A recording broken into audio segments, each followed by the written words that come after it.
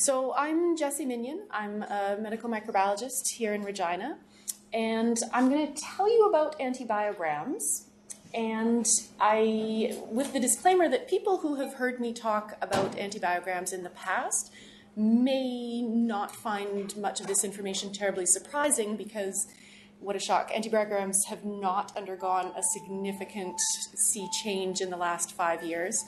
But we'll go over them again because we do repeatedly get kind of the same questions from different people and from different areas. So I think that it's worthwhile reviewing what goes into these antibiograms and how we expect you to use them, and give you guys really the opportunity to ask any questions that come up, and I will try my best to adhere to the time provided for me. So the objectives that I kind of gave us for today was to talk about really understanding where your antibiogram is coming from when it talks to you. And then we want you to really build a better relationship with your antibiogram.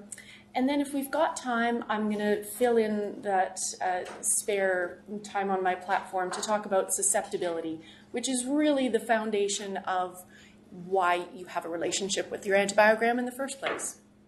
So I have no relevant conflicts of interest to declare. So we'll get started with getting to know this very important entity that is your antibiogram. So if we ask the question, what is an antibiogram? It is very simple, I mean, as far as just saying the words, but it is a cumulative susceptibility report. So it is an amalgamation of aggregate level antimicrobial resistance data that comes from a specific microbiology laboratory. And so another way to think of it is we are reporting on the activities of the microbiology lab that have already occurred with the aim to predict what future results are going to be. So keys in this kind of definition, it is for a specific period of time for a specific population that the lab needs to identify. Okay? And so just like if we think about a single result that is coming out on a patient with an isolate of an organism, that one organism is going to have binary results. Either it is susceptible or it is not susceptible. But when you roll those up together, you get a percentage. What percentage of those results are going to be susceptible versus non-susceptible? Okay? So what can you use these things for? So the most common reason that clinicians are going to use them is to empirically make their decisions about treatment for infections. What is the likelihood that an infection caused by this certain organism in my population that I'm looking at going to be susceptible versus resistant? We can also use them to monitor trends in resistance. So we follow them over time as long as they are constructed in similar ways and without major variations in that kind of survey methodology. You can monitor them over time to see if you're getting better, worse, or staying the same. And along with that, for an antimicrobial stewardship program, you can use them to help target your initiatives that you're going to focus on. And simultaneously, what goes hand in hand with that is that if you do have initiatives that their goal is primarily to reduce antimicrobial resistance in your population, then you can monitor the effectiveness of those interventions. Now, keeping in mind that, like many other things in infectious diseases, the number of factors that influence the overarching rate of resistance in a population are very broad, and many of them are outside of an antimicrobial stewardship program's control. That is what we should keep in mind is the goal of antimicrobial stewardship programs. Whether it be a short-term or a long-term goal, the goal is to preserve the effectiveness of our antimicrobials. And then you can also use them basically to analyze and drill down into subgroups if that information is available to you to determine or extrapolate what kind of drivers you think are contributing to resistance in your community. So we'll get into subgroups a little bit later. But to be completely clear about what goes into an antibiogram and what doesn't, this is basically a list, but I want to make sure that everybody understands it is only final verified test results. So when you get microbiology results on your patients, you will often notice that there are preliminary results, there are interim results, and we sometimes fiddle with these things, and we try our best to go from worst case scenario to best case scenario, but often it is an iterative report, so only the last word that we are completely confident about goes into an antibiogram. We want to, at least for the overarching overall analysis of an antibiogram, use isolates that have at least 30 representative strains that have been tested. And 30 is a magical number that is based basically on statistics, with the acknowledgement that that you are using it to try to predict the next result. So if you have less than 30 isolates, your confidence intervals of, okay, these organisms are 80% susceptible. If that confidence interval is it's 80% susceptible plus or minus 20%, that's not very helpful to you as far as predicting the result of the next organism. Relevance, so we only include diagnostic isolates. So people often ask about this. So we screen for, let's say, MRSA all the time, or VRE for infection control purposes. And so there is a huge number, a huge volume of microbiology test results that go out that are specifically looking for those antibiotic-resistant organisms. Those need to be excluded from your antibiogram. So if you're a lab, you need to be able to know if you got a screening specimen or a diagnostic specimen. Usually that's quite straightforward because they are treated quite differently in the lab, but depending on the setup of your laboratory information system, that might be a challenge. Similarly, a factor that is often easier said than done for lab information systems is eliminating duplicates. So this is equally very important. So if you have a very recalcitrant infection with an antimicrobial organism, it is more likely that that recurrent or difficult to treat infection is a drug-resistant infection. And so if you have an individual that has multiple cultures every day that we are trying to eradicate a bloodstream infection with MRSA, we don't want to count that person more than once. So we need to be able, in our lab systems, to eliminate any subsequent organisms of that species in one calendar year. Okay, so in a given yearly antibiogram, each individual patient only gets to contribute one susceptibility result per isolate. Okay, so that also explains, or is the reason often, for numbers in your antibiogram not adding up. So for instance, you might have 1,000 Staph aureus listed on your antibiogram, and 400 of them are MSSA, and 650 of them are MRSA. You're like, wait, 400 plus 650 is 1,050. Where did those extra 50 isolates come from? They're coming from when those 50 individuals are likely to have had both an MSSA and an MRSA contributing to your lab antibiogram. So when you search for all Staph aureuses, only one of those is going to count, and it's usually the first one. So whichever one they had first, if it is an MSSA, that's going into the all Staph aureus estimate. But then when you search for MRSA specifically, it will count it as an MRSA. Okay, so don't expect the numbers to add up. It's okay that they don't. We need to make sure, on the lab's point of view, that the only drugs that get tested are ones that are routinely tested on all the isolates that go out. So you can imagine in the lab, we do have kind of I want to say flow charts, but cascading as far as susceptibility testing goes. So a good example is stenotrophomonas. The first, second, and third line therapy that is appropriate for stenotrophomonas is going to be Septra. So we only test Septra at the beginning in our lab, and if it's resistant, we will test second and third line drugs, or if we want to call them fourth and fifth line drugs.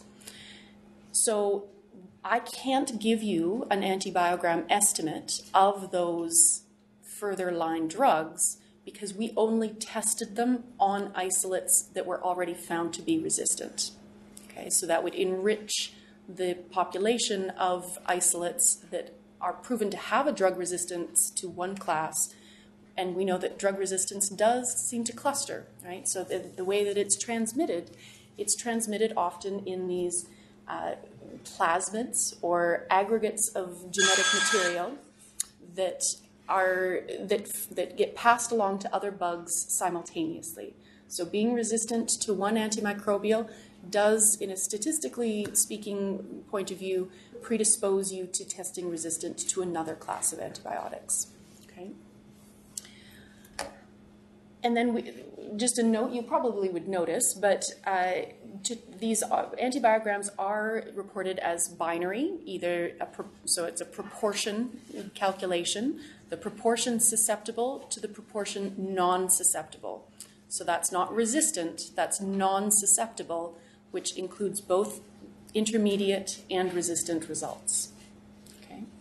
So these are all things that when you look at, say, a prevalence survey study that gets published in the literature, you would consider this to be part of their methods in order to judge whether or not their estimate is a valid reflection of what you're trying to get at, okay?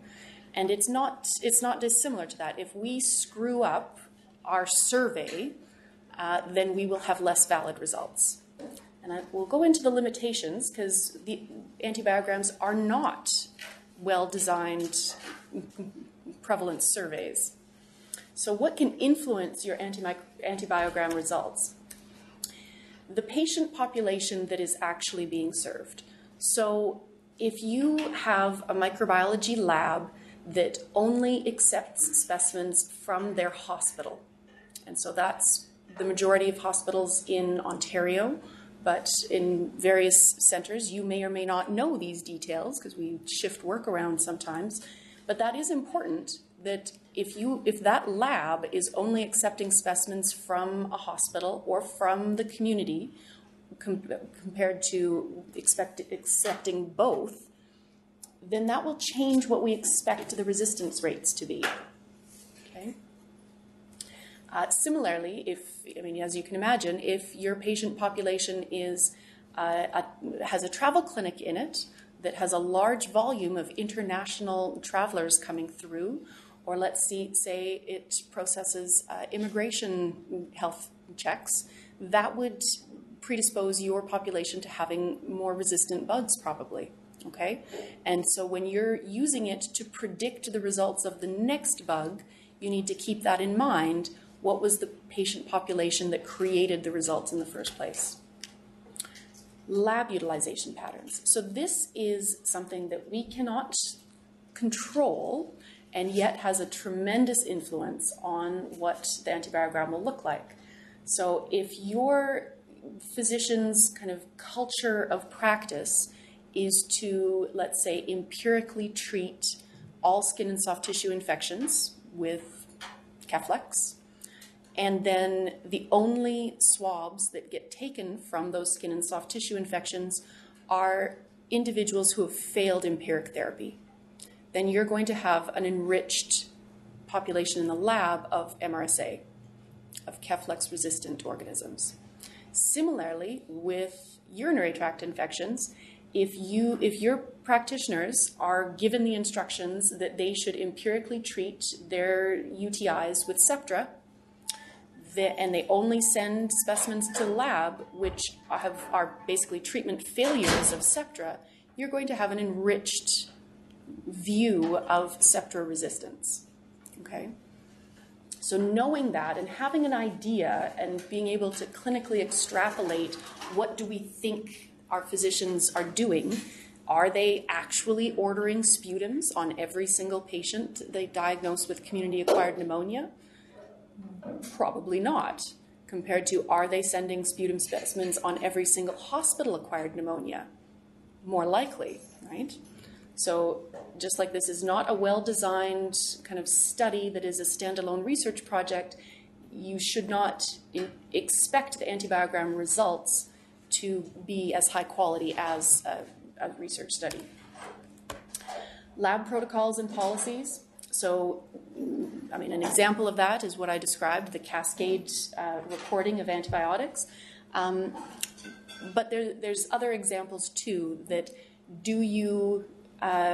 would a lab report out Staph aureus that is in a very small amount in a respiratory tract infection or a respiratory tract specimen? Okay, so you've got 4+ normal flora and 2+ Staph aureus. Is the lab going to tell you about the Staph aureus and do a susceptibility on it? The answer may be yes, and it may be no, depending on their microbiology expertise and guidance that they receive. Okay, and then temporal outbreaks. So we see this in real time in RQHR. When we have VRE outbreaks, the percentage of enterococcus that are resistant to vancomycin in clinical specimens skyrockets. And then we get our outbreaks cleared up and everybody remembers how to wash their hands again. And then the antibiogram susceptibility of enterococcus to vancomycin comes back to a baseline of much higher. Okay, so this would be the same for almost anything that comes and goes from an infection control perspective.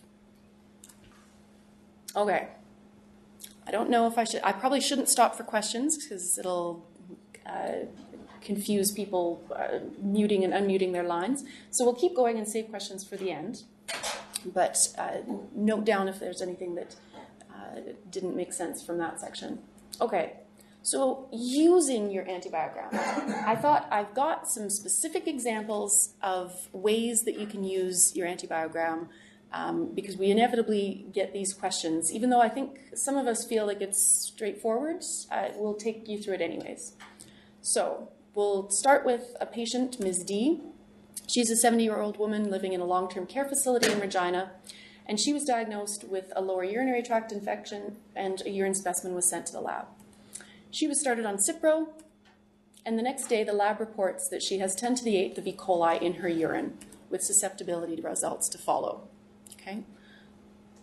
So is that okay? Does that look like a fine thing to do? We can just sign off on it?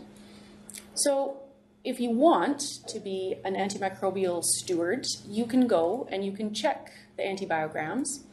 And the E. coli cumulative susceptibility to Cipro in our health region overall is about 82%. So that's a pretty robust number. The number of isolates is over 5,000 that were tested and greater than 82%. So we do give you subgroup analyses in RQHR, one of them being urine specimens alone, which is quite similar, 83%. And that's not to be unexpected because gram-negative organisms in microlabs, for the most part, are predominantly coming from urine specimens. So you will notice subgroups that they often try to shave off urine versus non-urine, and that's because out of 5,000 E. coli's that we did susceptibility testing on, almost 4,800 of them came from urine specimens, right? So if you're trying to predict the susceptibility of an E. coli not in the urine, then the overall estimate is maybe not as useful to you. We also added another subgroup this year, though, with long-term care residents. And this is the first year we did that, mostly because of IT reasons that we weren't capable of pulling these out previously. But now that we have, we see that E. coli's coming from long-term care residents in the city only have a 55% susceptibility to Cipro. So that was shocking and disappointing when we saw that. So we could say that that's fine. you know, or we can look for other options on the antibiogram, and you can go and look at the E. coli's and what kind of boxes are green and have a high predictive value of susceptibility. And nitrofurantoin, if you had the opportunity to use it, overall it's 97% susceptible. In urine specimens, similarly, and in long-term care residents, it has equally not taken off with resistance. Okay? So you could do that. You could step them down to a more narrow spectrum drug like nitrofurantoin. You know that it's E. coli now. Okay? Another example, Mr. J. So 48-year-old man on chemotherapy that is diagnosed with sepsis. And we're skipping all other relevant clinical history. Blood cultures were sent to the lab. He was started on piptazo. And the next day, the lab reports gram-positive cocci in clusters in his blood culture. And if you're in Regina, hopefully within a couple hours, we will be able to give you a presumptive ID that tells you it's Staphylococcus epidermidis. So, susceptibility is going to take another day. Do we think that piptazo is going to be okay? So, some people in the room will just say, I know off the top of my head that that's not going to be okay.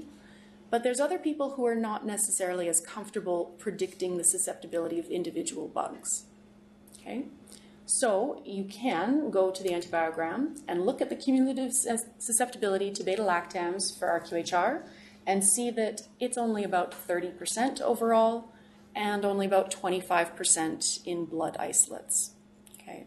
So that's clearly not going to be a sufficient empiric treatment. And then you can look across.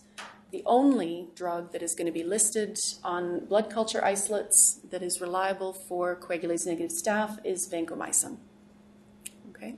So it's more of an aid. So it's not necessarily, this isn't added information, it's a different source for the same information that you might get elsewhere. Okay? Now, baby G, this will be our last example, but this little kid is diagnosed with pneumonia. And so this may or may not happen, but let's pretend that they did send a nasopharyngeal aspirate to the lab and then started them on azithromycin. Sounds like something that might happen. The lab is going to report a gram stain to you right away. And they tell you that there's 4+ white blood cells, 2+ squamous cells, 4+ gram-positive diplococci, and 1+ mixed morphotypes. Okay? That's all the information you're going to get that day.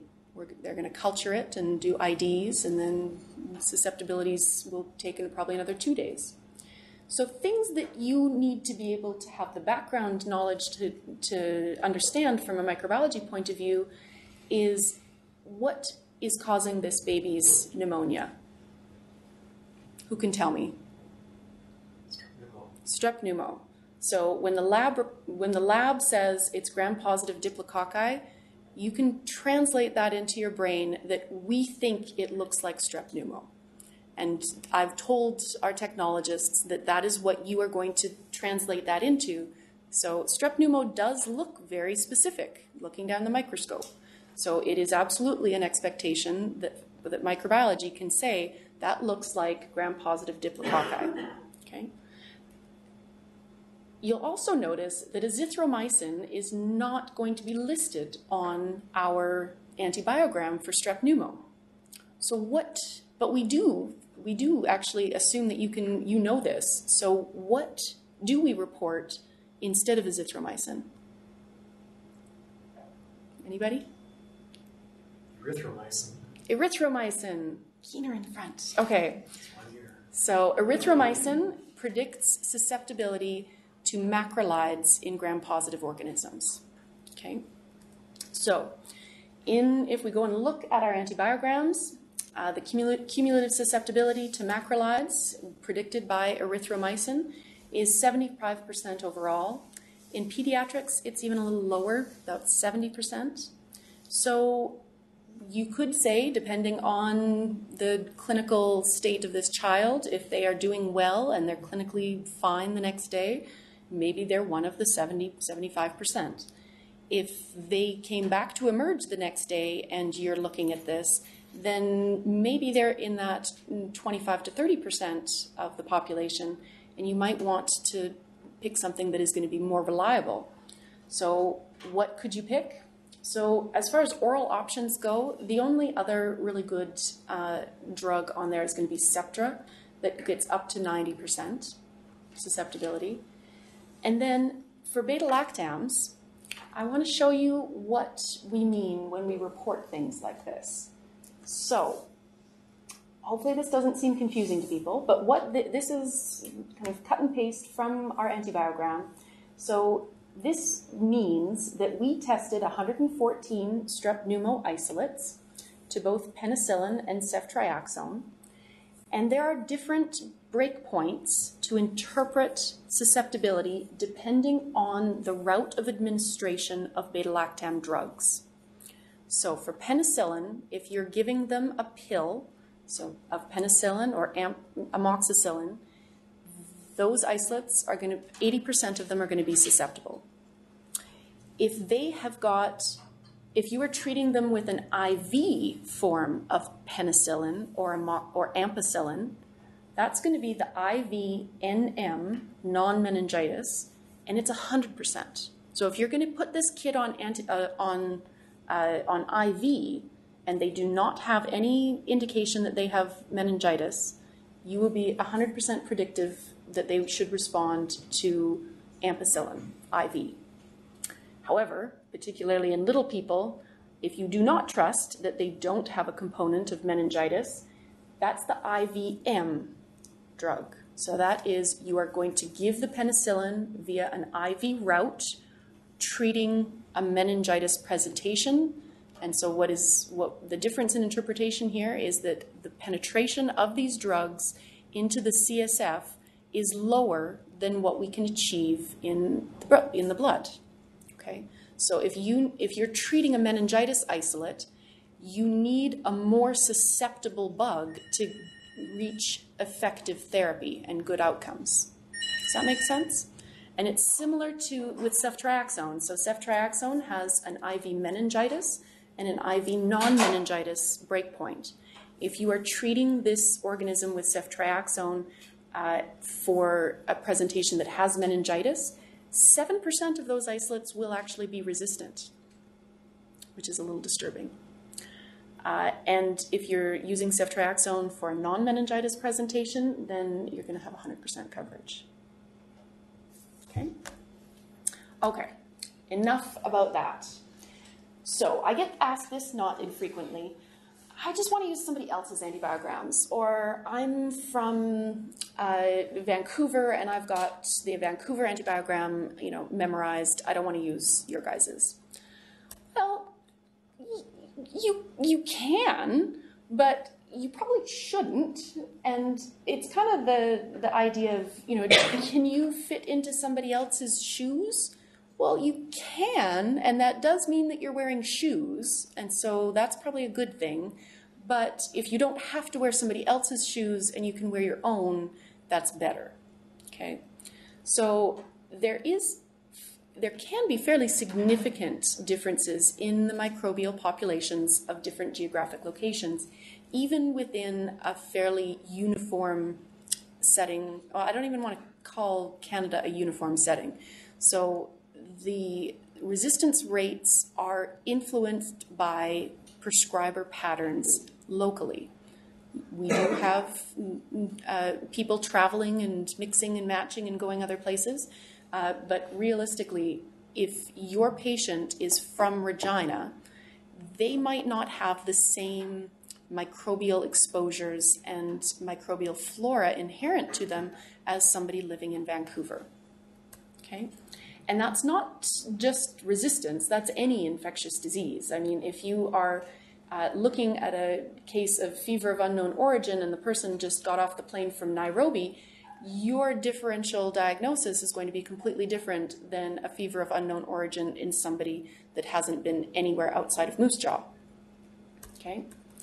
And an additional kind of fake problem is the variability in lab practices, and specifically in the testing methods, breakpoints, reporting, cascading. and all of those things that influence what an antibiogram looks like, those also are going to result in different predictive values that might not be as accurate as what you're going to get from the local one. Okay? It is reasonable to consider the patient standing in front of you. So if you want to be very keen, or if you have a med student that you want to give them an assignment when they are picking their antibiotic, and this individual standing in front of you is actually from Vancouver and just got off the plane from Vancouver, it would be appropriate to use Vancouver's antibiogram to inform your prescribing compared to Regina's. Okay. So I am rather wordy, aren't I?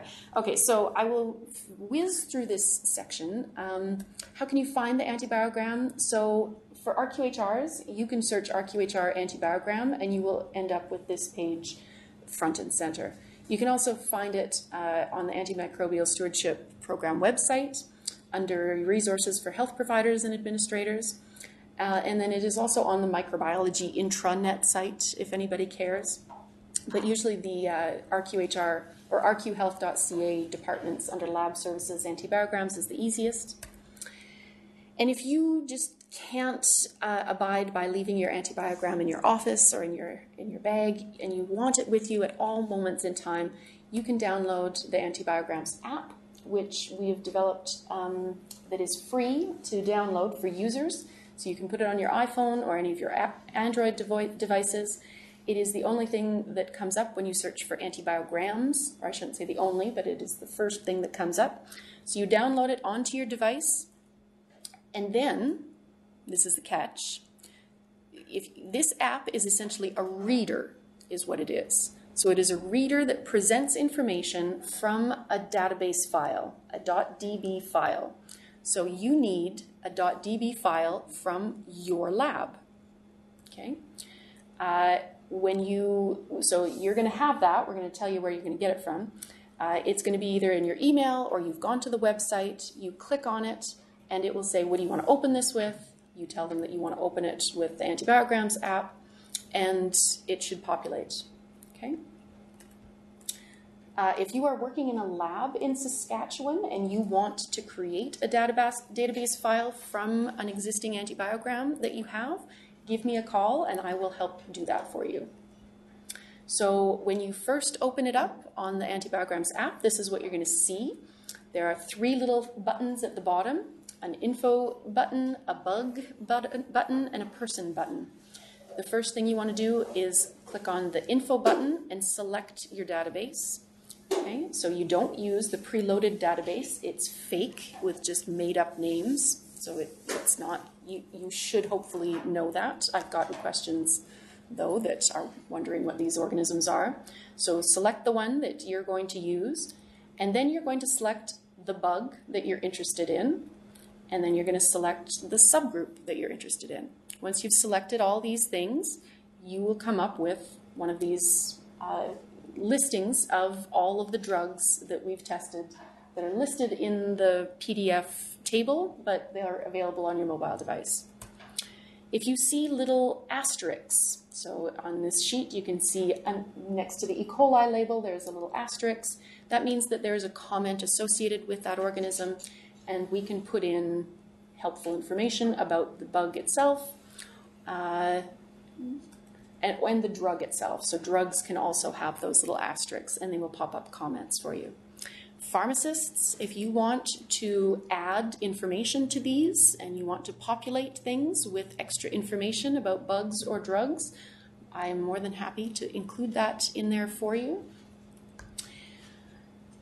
But then some people just really are different, and that's where subgroups come in, and subgroups are quite useful. So when we talk about these being essentially surveys to predict the likelihood of a result for the next bug that you're encountering, they are going to be influenced by the patient that you're looking at and the specimen that you're submitting. So we do have subgroups for these patients and specimens right now. I've got ICU and pediatrics in brackets because they do not have enough volume in those categories to give them yearly antibiograms. But what we can do is, it's there have been studies that show it's more accurate to lump isolates over time for a given subgroup than to combine subgroups.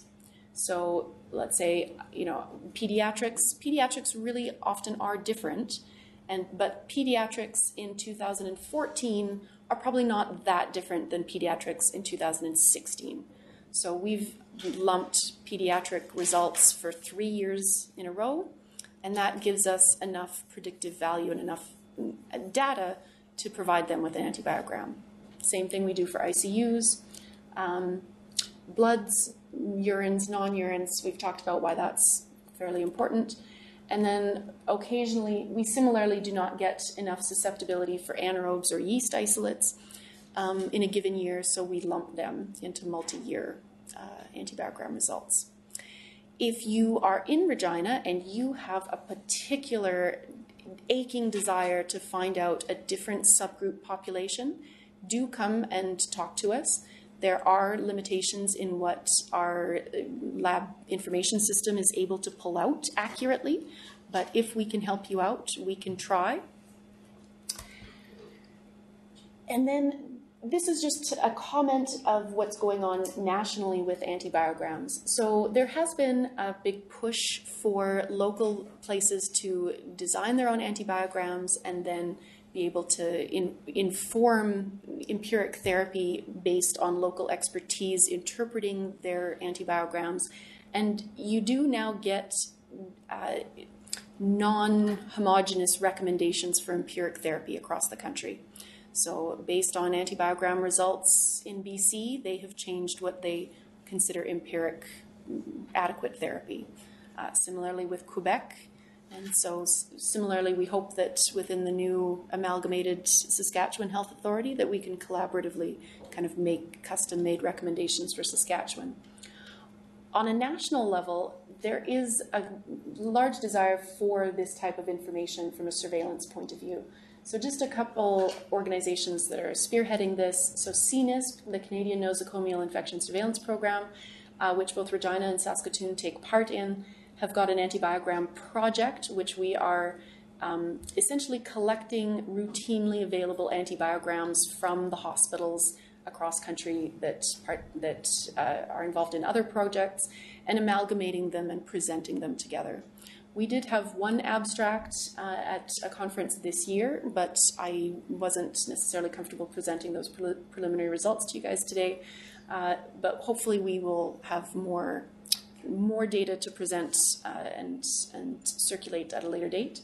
Simultaneously, and in collaboration with CNISP, the Public Health Agency of Canada, many people have heard of this Pan-Canadian Framework on Antimicrobial Resistance, and it's one of its branches that it is primarily focused on is surveillance itself. And so surveillance of antimicrobial resistance is kind of exactly the description of an antibiogram. So how can we turn these routinely collected data into robust surveillance information, even despite all of those caveats that I've described to you with the limitations of this data? So we're working on that. And then we hopefully will also be rolling national data up to this GLASS project, which is being organized by the WHO, the Global Antimicrobial Resistance Surveillance System, which is providing kind of standardized methodologies for what data they want to see and what they want to wrap up so that they can provide countrywide estimates and see how bad things are getting, how quickly across the globe. So I believe that I am out of time. So this was the bonus section with microbiology information that I included in case I had time to describe it. But I would invite you to book me for another presentation so you won't miss out on any of this really, really exciting stuff that we are doing in the microbiology lab. But I will leave it there and we can take any questions that people have.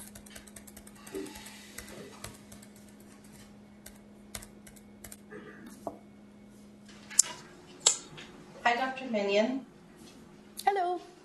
It's Pam Nyholt from North Battleford.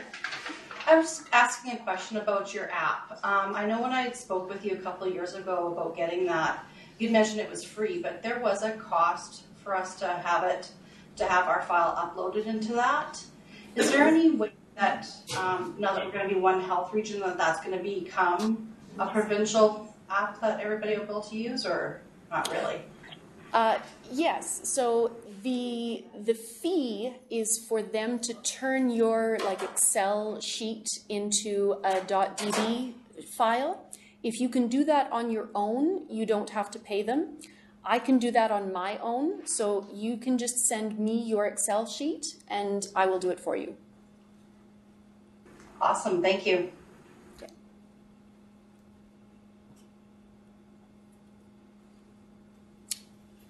Crystal clear?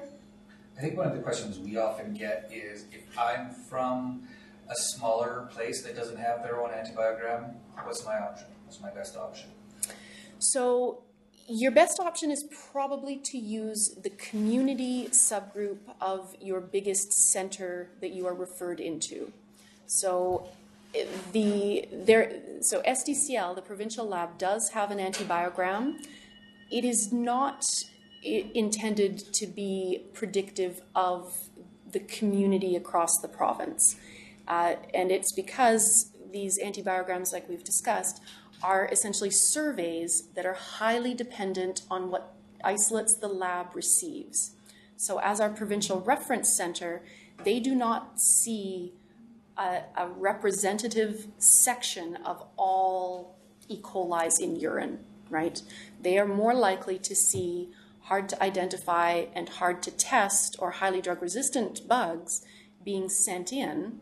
There are certain communities where all of their microbiology go to SDCL, but at the moment they're not able to be broken out into those specific communities.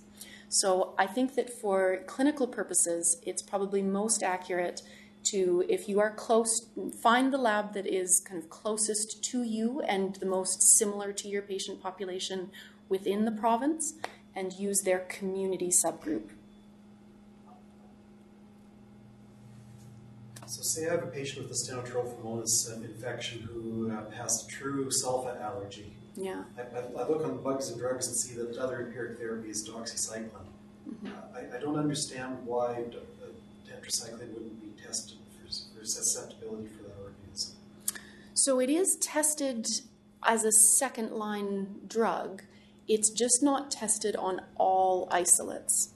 So, and this is for cost purposes, literally in the lab, that if 95% of the time individuals are going to only need one drug tested, then it is far more cost effective to test that one drug on everybody and then use kind of a special circumstance to test the resistant isolates or the sulfa-allergic patients, those second-line drugs. So if we told you that of the isolates that we tested for tetracycline, 50% of them were susceptible, that's only representing the bugs that were isolated from people with sulfa allergies or bugs that already had sulfa resistance. And so when we talk about resistance mechanisms liking to travel together in groups, an isolate that is already resistant to one drug is more likely to be resistant to a second drug. So you're going to get a false impression of the resistance of those second-line drugs. So yeah. Could you use trimethoprim? Oh, as far as treatment for, off the top of my head, I don't know if stenotrophomonas is susceptible to trimethoprim, but regardless, as far as the susceptibility goes, it would be, that's kind of the explanation of why we don't test it. Okay. Is the DB file available online for health students? Yeah, so all of those, the websites that we talked about that you can access the antibiogram, there are PDF files with the tables themselves and the database files so once you download the app, it's on your phone, go to the website, open the file, and then the file, your device should say, what do you want to open this with, and you can open it with that program. So when I have the app open, and when I go to databases, I can't do it, but that's not how I update it. I have to update it. No. So you've got the app on your phone, you just close it, and then you go to your browser or your email program, wherever that database file is, and then you just open it. Just open it on your phone like you're opening a PDF file, and now the app is like a reader. It's like Adobe to open PDF files. So I have to download this. So the 2015 is the one? 2016. 2016. Yeah, I haven't been able to update mine since then, so I don't know why. It Okay. never worked when I tried it last time. I can come take a look. Yeah. In that example that Lane raised is setting the lab rec for an organism and putting a self-allergy enough for you guys to show sensitivities to doxycycline, or should we call and just say in this instance that the patient is allergic? So I would like to be able to tell you that writing it on the rec is perfectly sufficient. It should be, and it should be, is the first and second and third answer. The way, and this is a very practical issue with the way lab specimens are accessioned, the people who are doing the testing in the lab they don't actually see the requisition. So we are relying on accessionists who receive the specimen with the requisition to input and communicate any information on that requisition to the system and to the lab staff that are doing the testing. So it is a work in progress to make it as easy as possible for them to be able to select information that needs to go to the lab. so a call might help. I like it when you guys call. It makes us feel better that nothing will be missed. Yeah. But another thing that I would encourage people to do, if you are writing information on the requisitions that does not appear to be getting through to the lab, tell us about those specific instances. That has been tremendously helpful. I think we have finally gotten the penicillin allergic group B strep screen figured out in the lab. And so if there are other situations that information that is supposed to be coming through that is not being transcribed appropriately, let us know of each and every single instance. I would really appreciate that. That would do me a lot of favors. Okay. Okay. Well, thank you guys very much. If you think of other things, you can email me later. Thank you, Doc. Antimicrobial stewardship program. We have a short survey. I'm looking at different opportunities. I'll send out a link, but also we do have our website, which is, if you just Google search RQHR Antimicrobial Stewardship, or even just RQHR ASP, click on it. It's the last link at the bottom. If you click that for clinical tools, and then if you scroll down, all of the presentations, including Dr. Minion's presentation, will be posted there, and there's a link for our 3-minute survey. That survey helps us to know about what your interests are, and also gives Dr. Minion some feedback about her presentation and future presentations that we'll be planning. So take a moment and click on that, either by the link I send out, or take an opportunity to visit the website and have a look around, because we've developed that physician-specific and clinician-specific. So thanks, everybody, and have a great week. Nice.